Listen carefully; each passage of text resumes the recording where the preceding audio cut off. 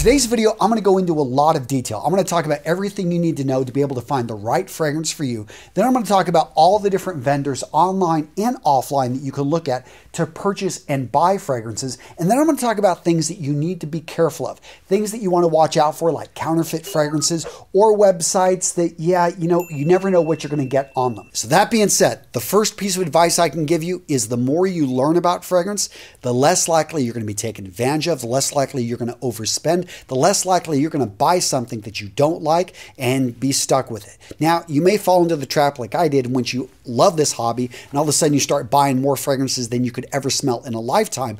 But that's the risk. Point being is when you learn more about something, you're more likely to make a smart decision. Now, for me, it started just simply getting into the books. You can pick some of these up. This old book here by National Geographic, picked up for a few bucks. Or maybe you want to go on Luca. Him and Tanya Sanchez did this great book. Love it right here. That one had some great nuggets in it. This one right here, absolutely love it. Beautiful book. Neil Chapman, his Perfume. Now, a lot of this information you can pick up online. Fragrantica, I pretty much hit that website every day. Or maybe find a YouTuber that all he talks about is fragrance. You can go over and check out Jeremy over at Jeremy Fragrance, Steven over at Red Lessons, Ash over at Gent Sense. Guys, find the guy that resonates with you and simply learn from them. Now, really quick, gents, I want to let you know today's video is brought to you by ShopTagger. It's completely free. Make sure that you use ShopTagger to save money Black Friday. Guys, you want to install, this is going to be your secret weapon to make sure that you never overpay. Gents, getting started is easy. Let me show you. The first thing you want to do is go download the free app to your phone or computer. Next, start to shop online. So all these fragrances, hundreds of them, I have used ShopTagger to help save me money every time I'm looking online. Because here's the reality. When I'm looking at all these different stores, I find a fragrance I like here, a fragrance I like there, a fragrance I like here. Guess what? ShopTagger allows me to put it into one wish list. And then when I'm going to check out, they scan the internet for the best deals out there. One of these stores I'm going to talk about, they've got this code that's 25%. Sounds great, right? 25% off. Well, I go in and I use ShopTagger and I find a 35% off coupon code. Gents, this goes way beyond fragrances. ShopTagger can be used at over 5,000 stores. So if you're over on Amazon, you're at Nordstrom's, you're grabbing some boots over at Thursday Boots, you're going to be able to save using ShopTagger. Another thing I love about ShopTagger, the notifications. Let's say you see a great looking jacket, you want it. Oh, they don't have it in stock. They don't have it my size. They don't have it my color. Well, guess what? You can set up the notifications so as soon as it's back in stock, you can be the first guy notified. In addition, you can also say, you know what? I don't want to buy that unless it has a certain percentage, it has a certain size discount on it. Guess what? You can get that notification as well. Really, gents, this is a no-brainer. All your shopping from across the web organized in one place. You get notified when things are back in stock. They have a cash-back feature, and it synchronizes across all your devices.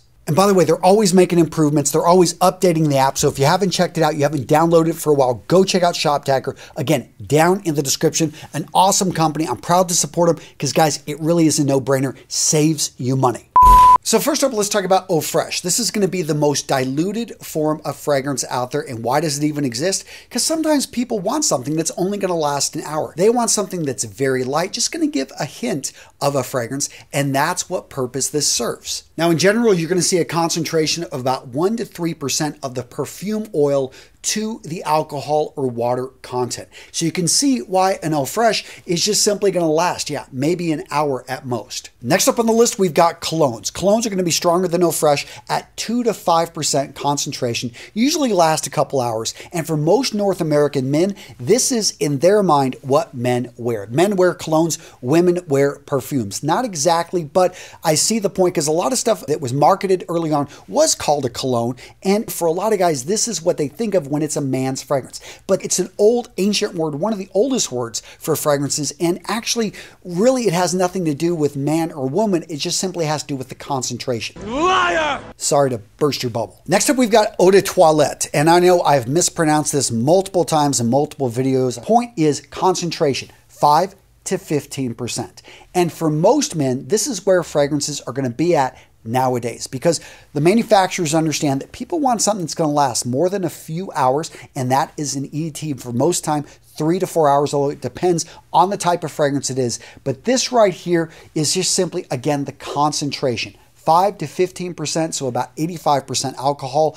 Still, this is a fragrance that can last 5 to 6 hours depending on the notes and what's inside the oil. Next up, we've got EDPs, eau de parfums, and parfums. In general, EDPs, what are we going to see that at? 15 to 20, maybe sometimes 25%, but past 20, 25%, that's going to be parfum territory. Point being is that stuff is strong, and that's where we're going to see the concentration of the oil, 30%, 35%. That stuff is going to last all day. That is beast mode, again, depending on the notes they go with, but in general, you're also going to see these cost more. Why? Because when you're using more of that essential of those oils, it's usually the more it costs. So that is one of the reasons that you'll see EDPs and parfums costing more than EDTs or eau fraiches. A few other terms I think it's important for you to know is the difference between sillage, projection, and longevity. A lot of times people throw them together. They actually have slightly different meanings. So sillage, this is going to be how long your fragrance lingers. So if you're walking by, if you're in a room, this is going to be something basically leaving a scent trail. For some people,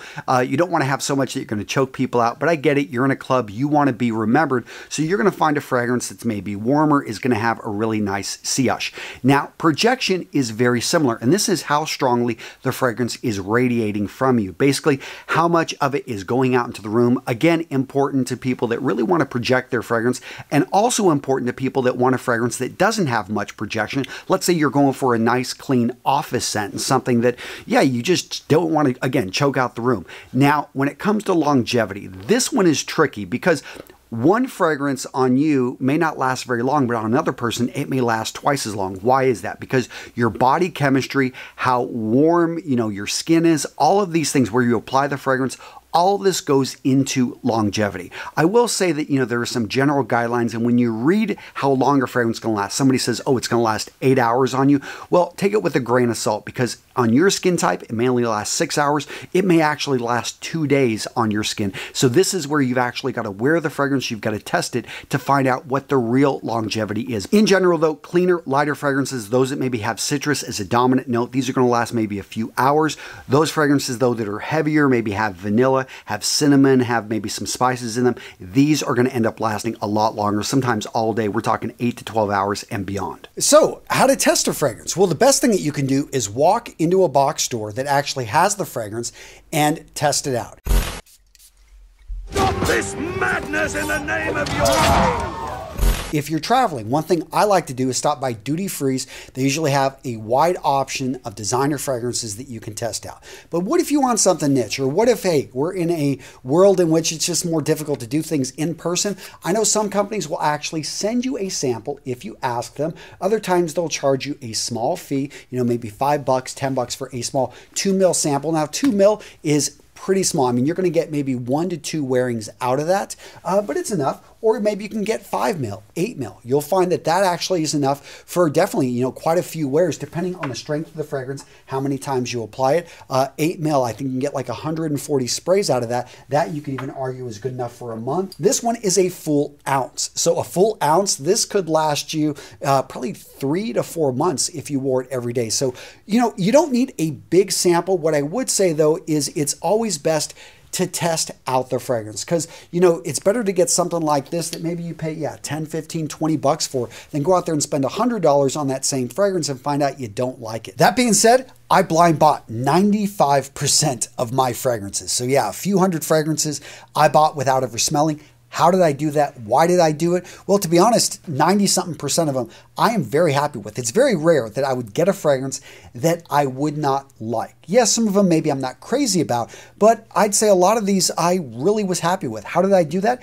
Because I understood what notes I liked, and I was honest with myself about that, and then I looked to branch out into fragrances that shared a lot of those notes. A lot of that they had the same profile. Many websites out there, I'll link to them down in the description, that go into detail about each of the fragrances out there, from Fragrantica to base notes. But what I love about these sites is you can see, hey, it's similar to this. If you like this, you're gonna like that. If you like oceanic notes, I knew when I grabbed, Acqua di Gio right here, this one right here, I knew I would like its flankers. Even though its flankers are very different, I understood how different they were. And all of a sudden I started picking up, I knew I'd love Profundo. It's like special blend. You start getting into this stuff and you realize that you can stay within that family and you appreciate what they're bringing to the table. Now let's talk about flankers. So a flanker, if you can imagine, this is a fragrance that has done really well. One of Paco Rabanne's top selling fragrances. People love this sweet fragrance and they buy it again and again. The bottle and the marketing probably helped with that. But they're like, you know what? We should make something similar, kind of like a brother that's going to have a lot of the same genetic material. So they came out with this one right here. This is probably in my top, I don't know, 70, 80 fragrances. I'd put it up there. This one right here is in my top 5. Why? It gets compliments. I love it. This one right here got a little bit of tobacco note to it. Point being, it's very similar, the DNA, to this one right here with the sweetness,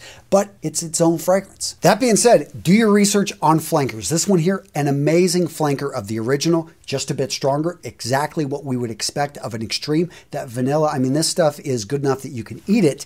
This one right here, if you think that you're getting anything close to the original Spice Bomb, you are going to be upset. Now, a little bit earlier, we talked about EDTs versus EDPs versus parfums when it comes to concentration. Does that mean you always want to go for the highest concentration? Is it always going to last the longest? Is it always going to be the most intense version?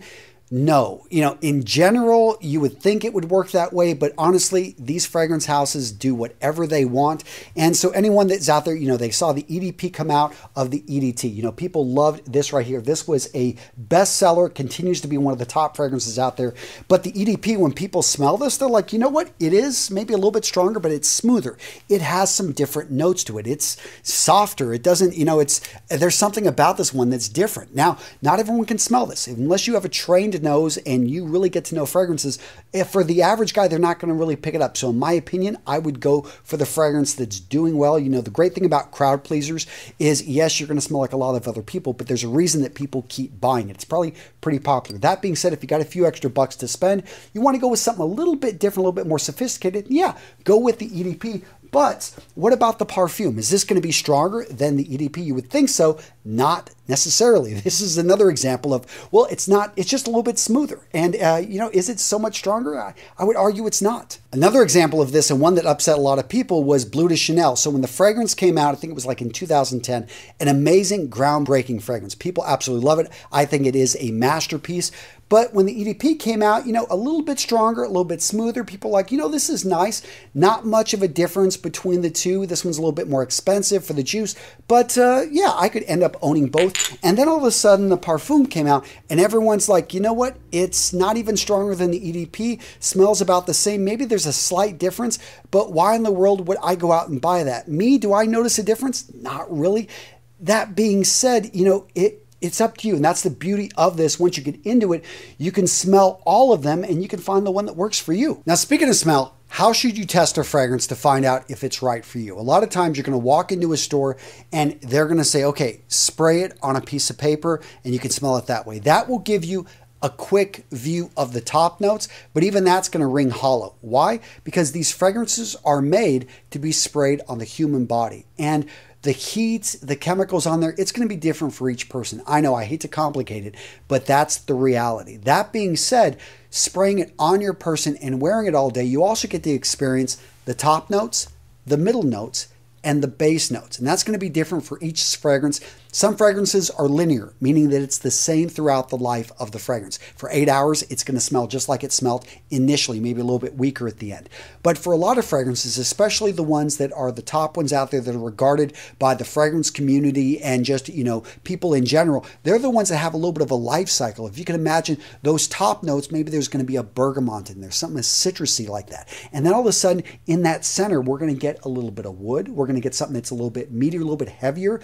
And then down at that base, we're going to have the ambergris, or we're going to have maybe a sandalwood, or we're going to have just some notes in there that help give that fragrance body. And when you experience this is one of the most beautiful things about fragrances. Once you get into this, is you understand that there are so many, it's like a concert, and you're a part of this. Yes, putting it on your body. And that's what I want to stress. So yes, you can get a whiff of it on a piece of paper when you open up a magazine. That gives you, but it's a hollow ring. It's not the same as actually wearing it and testing it. So, if you can get a sample, that's always the best option. And to wear it multiple times, or to just, in my opinion, blind buy the fragrance, knowing that, hey, I'm going to get maybe a smaller bottle. I'm going to go with something that I know again and again people have told me is amazing and I trust their judgment. That way you can wear it and really experience the fragrance. Now, what about different bottled sizes? So I'm going to say 30 ml, 1 ounce is about where it starts. This isn't the most common size because it's really not seen as enough to draw people in to pay a premium price. I would say it really starts at 50 ml. So this right here, you know, it's a relatively small bottle. They make it look a little bit bigger and longer, and it's a great deal, you know, a good fragrance right here. Other times you're going to see companies come in at this size right here, but 50 ml for me is about where it starts. Now, past 50 ml or 1.7 ounces, you are going to see some sizes in between there. One common size is about 75 ml. So with Aquadesia, there's special blend, or right here, we've got the Absolute Instinct. Both of these coming in at 75 ml. You've also got some interesting sizes. I think this one right here is at 90 ml, so just over 3 ounces in size. But right here, all of a sudden, Aquadesia, the classic, 100 ml, and this is going to be the most standard size. So this right here, 100 ml by Prada, and we've also got this 100 ml Sillage. What's interesting is if you were looking at these bottles side by side, I would swear this one has more juice in it, but they both are saying 100 ml. Past 100 ml, you're going to see some odd sizes. Again, 125 here from Profundo. We're also going to see, you know, right here, this code here. This is 100 ml, but 200 right here. This Dior, even though it's, yes, I guess, you know, girth has a lot to do with size. Oh my God! Point being, 200 ml in this one. So you want to make sure that how much juice you're getting. Sometimes you think you're going to get a great deal and you realize, hey, they're only going to send me a 50 ml bottle versus this other one, I could get 200 ml, especially if you know and you like the fragrance. You will oftentimes save money buying a bigger fragrance. But understand, 200 ml, you know how many sprays that is? That's like 2,800 sprays. This is enough for 3 years of solid use. Maybe if you're a heavy user and you love the Ambroxan Balm here, maybe you'll be able to get through this in a year. Point being is, don't necessarily buy the big bottle, think you're going to save money, because, you know, the question is, are you actually going to use the fragrance before it goes bad? So really quick, let's talk about how fragrances get damaged. Heat, cold can damage a fragrance, but the most common culprit is going to be exposure to sunlight, exposure to light, having them in a room where every single day you've got light going through there. Because here's what happens. Light goes through and it's causing the molecules to basically, it's putting energy into the molecules and it can cause them to break down, to separate. It can have a very negative effect on a fragrance in a short amount of time. So store them in a dark place, maybe keep the box, keep them there. I know here in my office, turn the lights off most of the time so I don't have sunlight directly hitting the fragrance. You probably don't want to keep it in the shower, although if you go through the fragrance in a period of a year or two, you probably don't have too much to worry about. And you do hear stories of how people find an old fragrance that their father wore and it hasn't been opened up for 20, 30 years and it's amazing. That's possible, but understand that there in general is a shelf life. But if you use the fragrance regularly, don't have to worry about it too much. Once you start to get 20 to 30 fragrances though, you may want to be careful because you want something that's going to be around in 5 years. Now, you may wonder, why am I holding this fragrance? So Sean John's Unforgivable. This one, a lot of people feel that this fragrance was ruined by a reformulation. And I'm bringing this up because some of you guys may have bought a smaller bottle and you're like thinking, hey, I'm going to go buy the big 200 ml bottle because, you know, I went through, it took me 10 years, but I got through the thing. Be careful because a lot of these fragrances are reformulated. Basically, they make a set amount in a batch, and it's kind of like any type of, you know, when they use alcohol and different chemicals, is yes, you know what should go in there, but sometimes it doesn't mix the same way. And these can come out differently. Other times, companies are doing a money grab. And so they try to save a lot of money and they put out, which is a much diluted version. And that's what people complain about all the time. So if you really like a fragrance and yeah, it's just understand that you may not be able to get the same one again 10 years later. So at this point, if you're interested in learning more about notes or maybe the different types of fragrances like oriental, floral, citrus, woody, or maybe you're curious about, okay, what can I wear to the office? What's going to be a good fragrance that I should pick up if I'm going to be going out on a date or maybe just a casual weekend? I want to remind you, I've got a support article down in the description of today's video in which I go into a lot more detail. And in that support article, I'm going to cover everything I covered in today's video, just in more detail. So if you simply, hey, I'm tired of watching this video, I want to read all this in more detail, make sure to go check it out. It's a great article. I will link to it down in the description. So now let's get into the meat of buying fragrances and how to save money, how to make sure you don't overpay. In general, the best deals are going to be online. But the worst return policies are also going to be online. When you go into a box store or you go into, you're going to get the best customer service when you buy directly from a niche perfumer. Why? Because you're going to meet possibly the perfumer, the guy that actually is putting this whole company together. So you can bet in general, they're going to bend over backwards to make sure that you're happy, get you samples. If you don't like the fragrance, maybe they'll allow you to trade something in. Versus when you go to one of those discounters online, they pretty much have a no return policy. Maybe if you haven't opened it, you haven't sampled it, they're going to want to make sure that they get that package just like they sent it. And it's still at their discretion. They could decide not to basically issue you a refund. So be aware of that. And this really comes down to risk versus reward. If you want to take higher risk buying online because you want the higher reward of saving money, well, go for it. And you just got to understand that's the path you're choosing versus going into a shop, going in and, maybe, with a large beauty shop or a box store, they're going to have some of the most just easiest return policies. You buy something at Walmart, you buy something at Sam's or at Costco, most likely they're going to have a pretty simple return policy. So the first way to buy your fragrances is directly from the manufacturer. The advantage here, you know exactly what you're getting it. When you go and you buy a Chanel fragrance on Chanel's website, you know this is not going to be a counterfeit,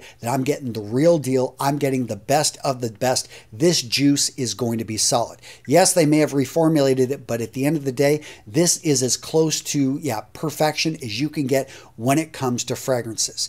Another great thing for the manufacturer is that they maintain the relationship with the consumer. And that's why a lot of companies decide to do this, because they realize, hey, if they've got your address, they've got your phone number, they've got your information, they can market directly to you. They can engage with you, and they realize that's incredibly valuable. Why don't more companies do that? Because you need to be really strong as a company. You need to have cash reserves. You need to have, in a sense, created that brand that people want it enough that they're going to come after you. Now, there are some companies that are doing this, but they're not necessarily as strong of a brand. And that's going to be a lot of YouTubers out there. Why are they selling their fragrances directly to you and not putting them out there in the box stores? Because it's a distribution issue. They don't have the reach. They don't, most distributors, they want you to make a certain number of sales. And, they're not going to put these things on the shelf because they know the vast majority of people out there who don't watch YouTube don't know who put out these fragrances, Steven and Jeremy, by the way.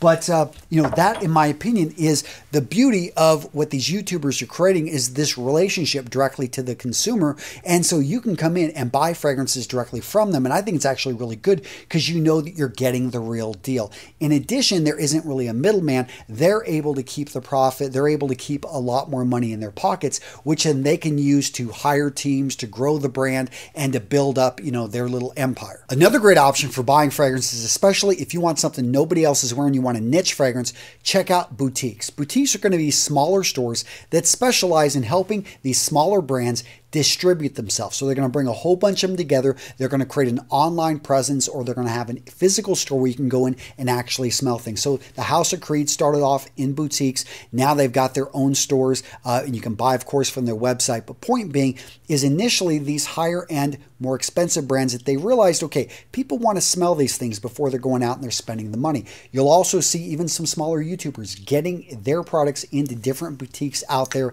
in the big cities. But yeah, I think they're still great because sometimes you want to smell a fragrance that, yes, coming from, Creed, and you have no idea what it's going to go like. Yes, you could travel to New York and try to go to the Creed store, or you could maybe go into a boutique and there's a good chance that they would have the niche fragrance. And I really like supporting small businesses. So if you can go into a boutique or you can find one online, highly recommend you check them out because these are some of the best places to buy. The people are very knowledgeable. You could even sometimes call them up on the phone, send them emails, and they'll get back to you with actually very informed responses. Next up, we've got box stores, and I'm including everything from duty-free to Walmart to Costco to going up to Nordstrom or even Barney's. Point being, these retailers have multiple outlets. They also have huge supply chains. They get a lot of these fragrances, and because of that, they got to liquidate this stuff sometimes. So there are some amazing deals that can be found out there. In general, they've got really tight supply chains, so you're not really going to have counterfeits out there.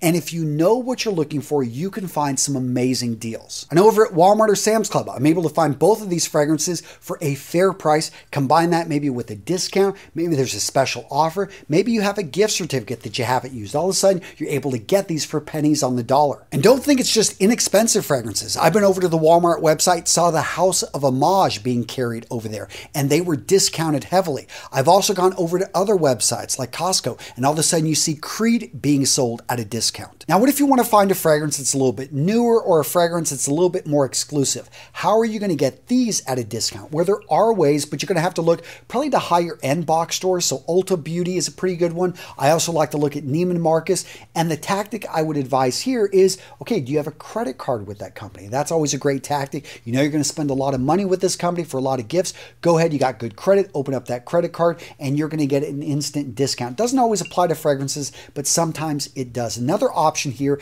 is, are they selling gift cards where you spend $100 and you actually get $125 or maybe $110 in gift cards? Maybe get on their email list. Find a way to get insider information about when they're going to have a deal, when they're going to have a sale. I remember with Ulta Beauty, they were having this deal where you walk into the store and they give you a card, and basically it tells you inside how much money you could save on a purchase that day. And guess what? You could use it on anything. It was an in-store credit, and I was able to save $25. And guess what? I picked up a fragrance that day because I had been looking at one, and it was right there, and I was able to save $25 right off the fragrance. Next up, we've got the discount stores. In my area, we've got TJ Maxx. And when I go to TJ Maxx, what I see is they're trying to liquidate tons of clothing from different brands. In general, though, I think a lot of manufacturers do make for these lower end discounter stores. So I wouldn't say that this was once being sold at like 3 to 4 times the price in another store. Sometimes that is the case, but a lot of times they're making it specialty for the store. When it comes to fragrances, I see the usual suspects in there again and again. Now, both these fragrances I think are great. And if you've never smelt them and they have a tester in that store and you like it, go for it. You can find these for, I know, well under $20 here in the United States. But in general, I don't always find the best deals. Again, I see the same thing again and again. And I think if you look online, you can sometimes find a better deal. Next up, we've got fragrance discounters. And I've bought from a lot of these. In my opinion, they're some of the best deals out there because you have so much selection and the prices are usually really good. So my favorite online discounters are going to be Fragrance Net, Fragrance X, Max Aroma, Forever Luxe, FragranceBuy.ca, and PerfumeClick.com. So having bought 200 plus fragrances from fragrance discounters, I have to say that I don't think I've received a single counterfeit that I know of. So I feel pretty secure buying from them. That being said, they take a long time sometimes to ship to you. They don't have the best customer service. You know, it is what it is. You're going to save money. You've got good selection, but you need to understand that you're not buying from a boutique. You're not buying directly from the manufacturer. Their return policy is not that great. If you open it up, you are not going to be able to return it. They'll take the package, but they're not going to send you anything. That being said, if you're willing to put up with all that and you want the best deal out there on the web, then I would recommend checking out the fragrance discounters. And by the way, if you're going to use Fragrance Net or any of these ones, make sure to use ShopTagger. I know they're the sponsor of today's video, but I use them again and again. I'll tell you a quick story. So I'm over at Fragrance Net and they're excited. They're telling me I'm going to save 25%. Guess what? I use ShopTagger. I find the discount for 35%. And I know there used to be a 37% discount coupon out there. It is now gone. Actually, I take that back. The 37% off coupon still can be found. So thank you, ShopTagger.